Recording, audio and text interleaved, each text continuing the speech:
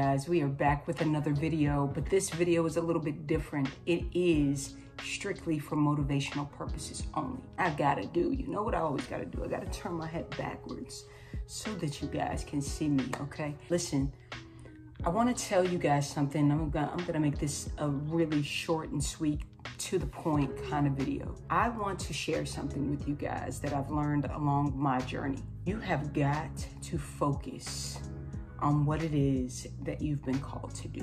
This video is to tell you that whatever distractions you've got going on in your life right now, whatever outside forces are taking place that are keeping you from your purpose, keeping you from your goals, keeping you from the vision that God is giving you, we're not doing that. It's time to put an end to that right here, right now. Okay, say it with me. I'm putting an end to the distractions right now. And as I say that to you, I say that to myself as well. So here's the thing. When you know that you have been called, right, and there is an assignment on your life, don't get it twisted. It is not just this easy, smooth road, right? It's going to require you to show up for yourself. And because of that, that means, you know, these devices and, you know, these different apps and all of these kinds of things, they have to be put on the back burner, right? Because you have a mission. Guys, I don't know what God has called you to do. I don't know what the mission is in your life. I don't know where you're supposed to be going, what you're supposed to be doing. And heck, you might not even know that yourself, and that's okay.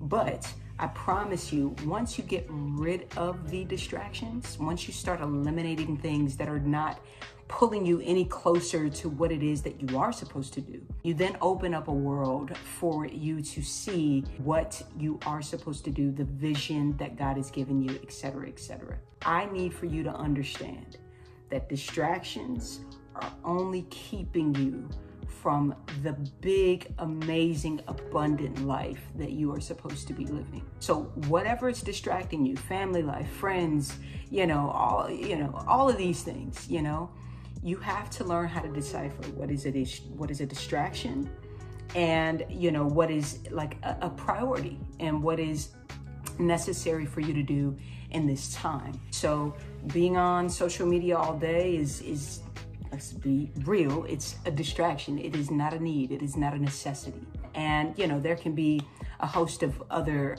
plenty of other distractions. But I just wanted to come by and just drop that word for you. The life that you desire, I promise you, it is on the other side. But you have got to put those distractions down. You've got to look them in the eyes and you've got to say, hey, listen, nah, I can't do this. I can't do this. You're not welcome here. The life that God called me to have, I have to put these things away. So put away the distractions. You've got this. I'm rooting for you. I'm cheering you on. Reach out to me if you need any kind of encouragement. I don't care if you're in tech sales or not. I'm here to encourage, and that's just what it is. So we will talk very, very soon. And yeah, be blessed.